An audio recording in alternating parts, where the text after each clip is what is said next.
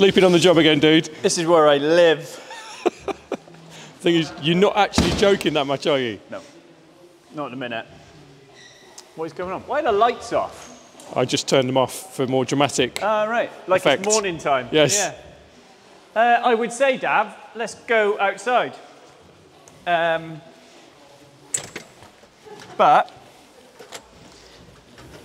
fuck that. Should we stay in? It's a bit damp. The car park's pretty busy though. Do you want to have a butcher's? Have you got a device to keep rain off? My hands. Hang on, what have we got? You know when you look at something and you don't know where to start? Often, yes. I have that every day, pretty much. Busy, isn't it? We don't normally see it as sort of... Nope. I'm going to need to hire some more minions. Definitely. I need a parts guy anyway, so if you're Swindon based and know Etka inside out and cars, then give me a shout, because we do need a parts person. But anyway, that's a lot of chatter for an intro, isn't it? It is quite a lot, yes. Wow. Let's get through it then, and we'll wander you around, because Dad's on holiday next week, so we're trying to cram it all in this week. Oh, the magic is ruined! Oh.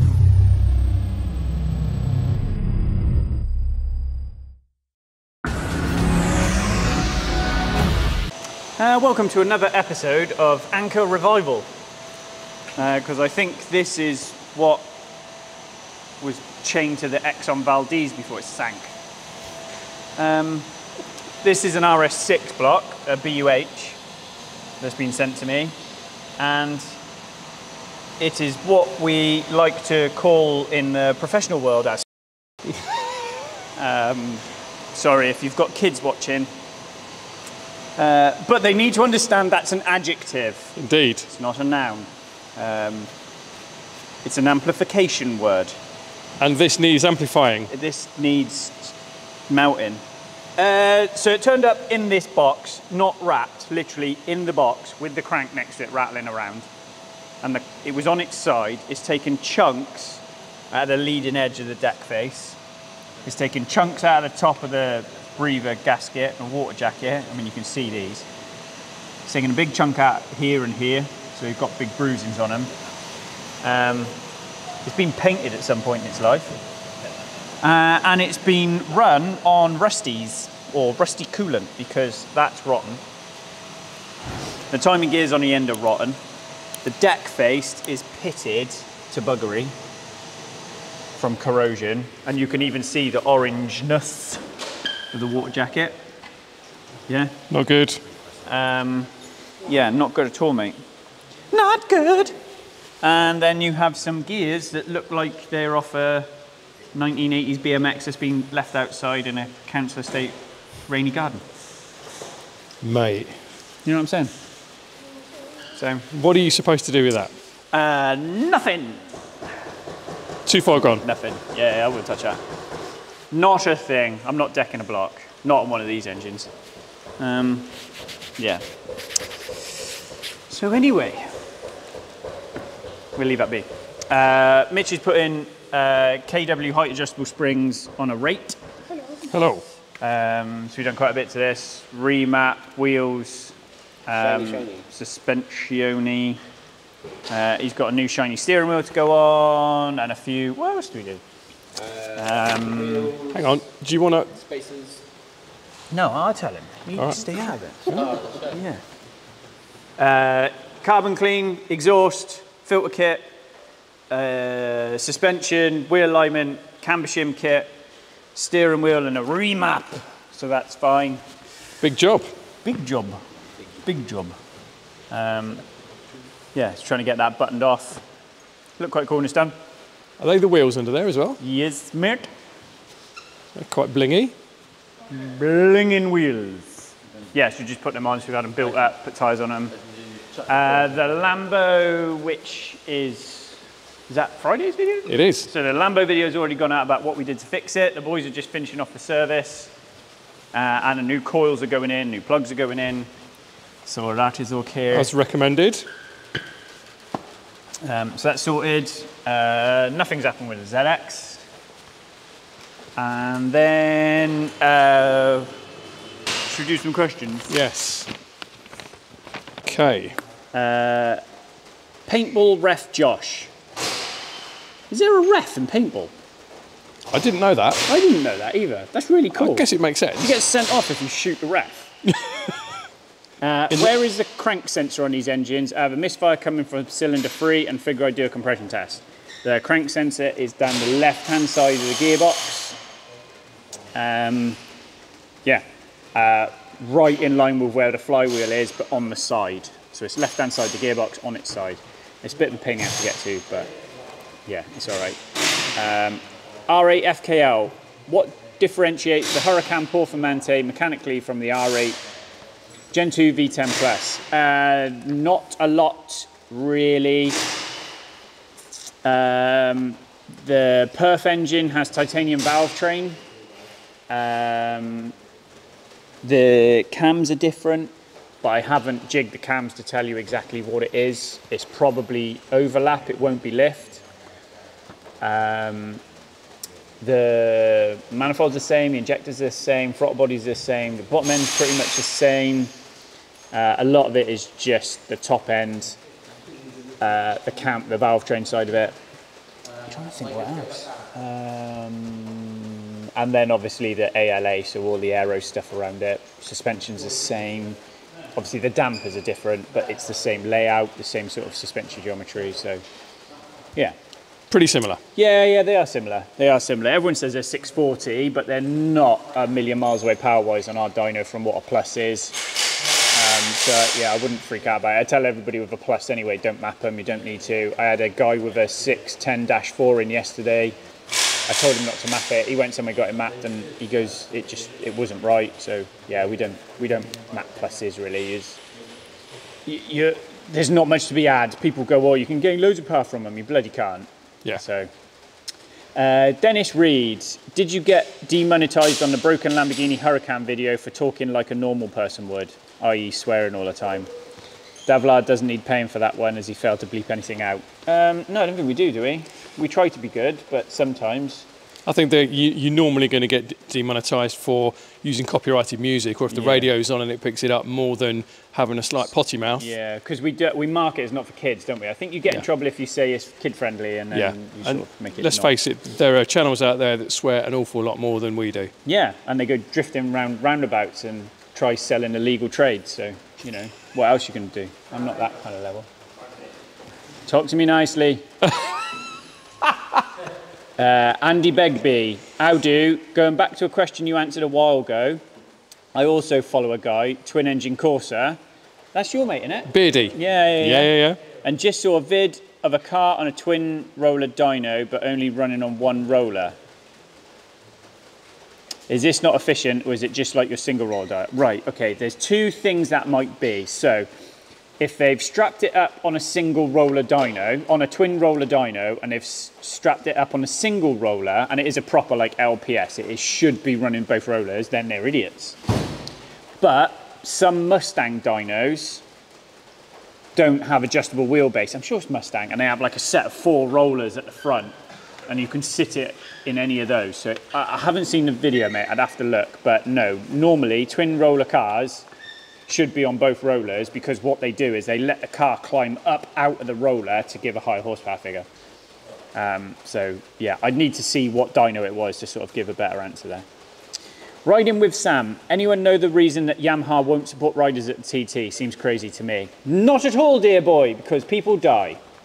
And that is pretty much top and bottom of it. So the only factory team that go to TT is Honda, and Honda have a massive history with it. Yamaha factory won't support roads. So you can go and buy an R1 and you can build it the best you can to be a superbike, but you won't get Yamaha back in. So they won't support that, or they won't support the Northwest or anything like that? Yeah. They don't support roads. And that's purely because how they feel about it, which is fine. There are BSB teams that will not let their riders ride roads. You side for certain BSB teams and that is it. You are not doing the roads. Yeah. That's just the way it is. Mikoleshkov 4805. Do you have any updates about the TTRS 8J, which is without an engine? It's still without an engine. Well, I got an engine. It's just sat in my engine room. I just need to get on with it, mate. But it's like everything around here. Adam 325, publicly subscribed to you 1 year. Oh, cool. Do you guys do ZF upgrades? Thank you for subscribing, and we don't do ZF upgrades. I don't do autos. Or diesels. Or diesels. No, the only people I can think of who would be able to help you on a ZF, depending on what it is, not saying they're the only ones, but all the RS6 stuff we were doing, we were sending to at the end, because I couldn't get parts. When we kind of came here, I stopped doing them really. The gearboxes out of the C6 RS6s, we just sent them to Tio in Poland, who does all of Sport Miles, all of MRCs. I don't do autos. There's a lot of specialists out there. We just stick to the DCT stuff out of the R8s and the Lambos, and that's about it really. And I've got a quick question. Go on then, question me away, boy. Talking to somebody the other day, a mate of mine, nearly, about the DCT. Yes. Why did they not put one of those in the RS6 ever? I think a lot of it is to do with the mechanical layout of the transmission. So this is the same reason why the Aventador, through all its life, has been stuck with a single clutch gearbox. Yeah. So like an SMG or an R-tronic or whatever you want to call it. It's because of the packaging. So if you think about how an RS6 gearbox is, it carries the gearbox, it carries obviously the clutch assembly, the gearbox, the center diff, and the front diff all in one unit. Yeah. So you've got the drive shaft, the prop shaft coming out the back, and two drive shafts coming out the side. So to make a DCT do that, you've basically got to re-engineer the entire gearbox. The other side of it is DCTs are very sort of sporty transmissions, you'd think. So when you're starting to think about how you put what car you put in the gearbox in. So like BMW don't use like the 240i's and stuff like that. What are they? ZF 8 speeds, aren't they? Tumbleweed. BMWs, M140i's, they're like, and stuff like 240i's and stuff like that. They're like ZF 8 speeds, aren't they? Yeah, they're not DCT. Yeah. So they're autos. And they've spent a lot of time making an auto drive like a DCT, but I think a lot of it, mate, is just how they package it. How they package it. Like, they're so bloody complicated, them DCTs, but then to re-engineer it out to work in, you know, you think the DCT, the Borg-Warner family of DCT gearboxes goes in Huracan and R8, which is a mid-engine car. So all of a sudden then, if you're trying to make that, you know, I don't even think there's a DCT gearbox in a rear-wheel drive car. Well, there's a question. The DQ250, the 251, the 381, the DQ500, they're all gearboxes for front engine, front wheel drive, across the frame engines. So they're not longitudinal engines, they're transverse engines with the option for a Haldex to go for a rear Haldex.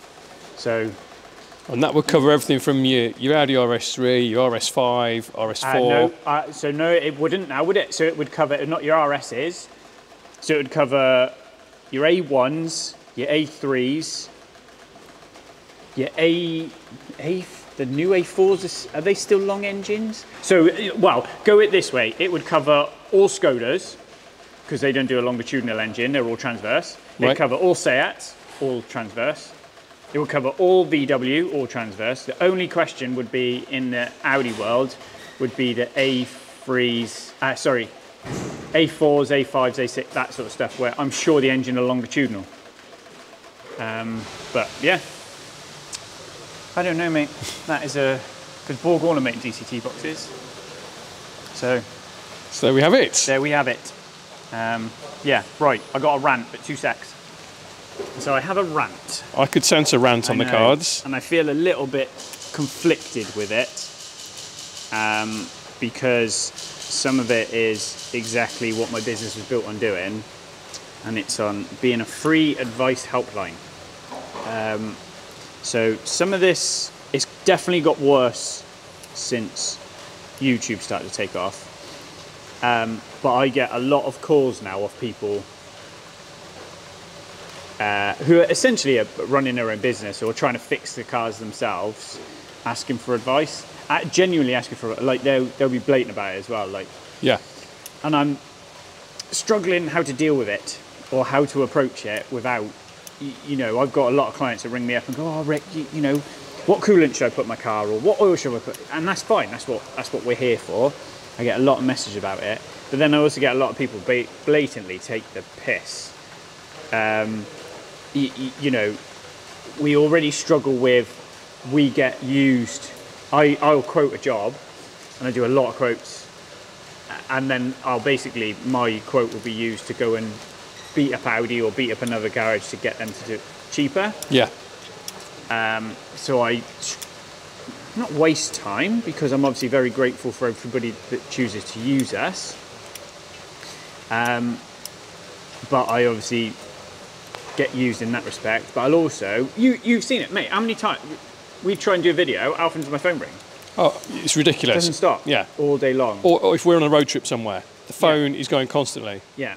And, you know, we've had examples of people who've gone places to have work done, and they've rung me and they've gone, oh yeah, we've put this on a car, or we fitted this, and my mechanic can't get this to work, or he doesn't know what to do, or, you know, or the garage ring me. I had one last week where the garage, someone rung me, said, oh, I'm struggling to time a V10 up, and I'm like, what, and it's your car? Like, that's a major job. He's like, yeah, we took it out, me and my mate took it out. Anyway, we got cut off. And I'm not a fucking idiot. My phone tells me what the number is, and I rung them back, and it was like, hello, Alan Smith Autos. And it's like, yeah. One, if you're going to take the piss, be honest about it. Yeah. And just go, look, mate, I'm from another garage, you know? So I struggle to know how to deal with it, because part of me is like, I'm here to help. But I'm here to help the people that want to use us, not to arm idiots. And that's what it feels like sometimes, is all I'm doing is giving up my free time. I could be looking after clients and getting my lead time down to look after more clients. And I'm helping everybody else get smarter who has no intention of using us. Sure. Does that make sense? You know, I've got a lot of reliable, loyal people who come to us. You know, and I have no problem if you're a customer or, you know, helping anybody or giving advice. I had a guy in France ring me up, and he's like, Rick, really struggling. The car's doing this, and this. What do you think? Give him some things to try.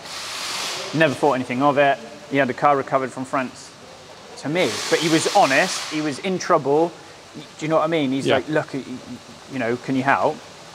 I know, I'm happy to help. But where my patience starts to wear thin is where I'm helping another garage, or I'm helping another mechanic, or I'm helping someone because you've chosen to take your car there because it's cheaper.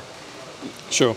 Do you know what I mean? So I don't know, I struggle. How do other businesses deal with it? Because if you rung a lawyer and said, oh yeah, I'm, you know, I don't know, divorcing my wife, can you help me, Mitch's here? Why did that one come up first? Because that was in the back of my mind as well. I don't know why that came up first. You can't ring a solicitor, yeah, and get free advice. No. 100%. They turn around and go, yeah, no worries, book in for a consultation. And you might get half an hour free. Yeah. But the other half hour they're going to charge you for. And they'll properly charge you for it. So I don't know how to sit it. I don't know. You know, people have said, oh, maybe you should start a premium rate phone line. But then I'm punishing people for phoning me up to book in, because let's be honest, the second someone figures out where you go, press 1 to book in, press 2 for a premium rate technical service. Yeah. You're gonna press 1, aren't you? Of course.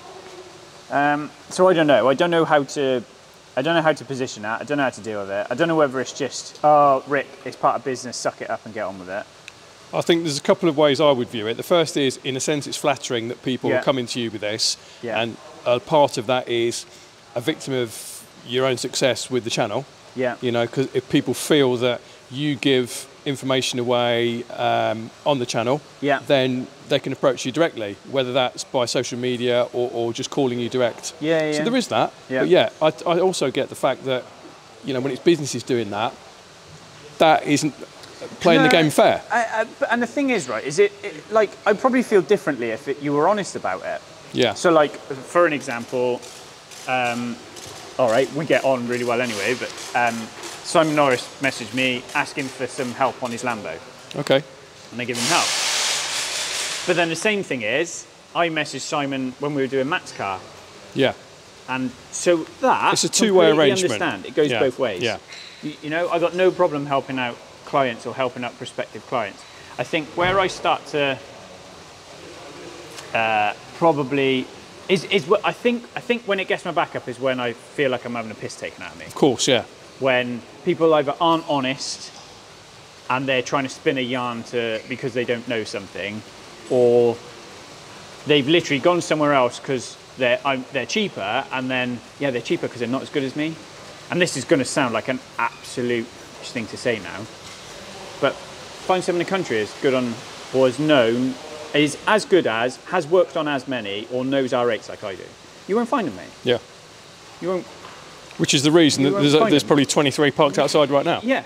There's a reason I buy more R8 parts per month than Audi for R8s and the Audi network shifts. I outsell the Audi network entirely on R8 parts every month. That is a big stat right there. Yeah. And it got, we had the sales rep from TPS come up with one of the parts sales guys because they had to prove that they weren't selling to like a kit car manufacturer. Yeah. Because we probably buy 40 shocks a month. I probably go through, well, we do an oil filter at least a day. Do you know what I mean? And it's all R8 stuff. So I probably do 60 to 70 grand a month for TPS. That's a big number. Mate, it's terrifying numbers. You know, so yeah, we shift a lot. So then when it's, you know, the guys who work for me are good. We're not a big team. You know, they've got a lot of experience. They're, you know, and they're here to give a service to you or to give a service to clients. Yeah. So then when people are trying to get a cheaper deal somewhere else. Yeah, that grates. Yeah, I think so. Yeah. I think so. But I don't know how to deal with it. I don't, like, there's lots of businesses out there, cut me arm now, who must have the same problem. Quoting I can deal with. Jordan gets it all the time as well. He had a guy wanting full PPF on a car. Jordan quoted it out. And he's like, oh, that's expensive. Went and got 3 other quotes and then come back with his tail between his legs to Jordan. Yeah. Because they were thousands dearer. You know. I guess the only way for you to be out of this, if you've got some kind of internal gatekeeper who picks up every call first and kind of fields them. Yeah, because the other side is everybody, normally, this is something sort of Kate says as well, is everybody rings up wants to talk to me. And we've had people get shitty with Kate on the phone. Yeah. You know, we've had people on the phone to Kate go, well, so you can't help me at all then? And Kate's like, well, yeah, I can book you in. I don't want to book in. I just want to chat to someone about my car. Yeah. Because they want help or advice. So it is difficult to manage. And I don't know how to position it. I don't want to seem ungrateful. Of course not. I'm extremely grateful because without people who come to us, there is no business. Absolutely. And I'm always happy to give advice. I'm on forums, I'm on chats and stuff, and I'm always happy to give a point. But yeah, I think it's when people sort of piss down my back and tell me it's raining that the ones that sort of grate me. Because there we are. If I didn't know, I had to go and figure it out. Yeah. It should be the same. Pay your money on Elsa or Erwin, because it tells you everything. You know, go pay your Otis license. Yep. Because that's all the information you need. You don't need to ring me up and to find out how you time up a V10. You just got to pay. Yeah. And everybody can. Yeah. But, you know, if you want Lamborghini technical information, $3.5 grand a year. You pays your money. There we go. And I think that's the... You know, you used to get the old auto data book that told you torque specs and how to fit your cam belt and stuff like that. There's none of that for supercars.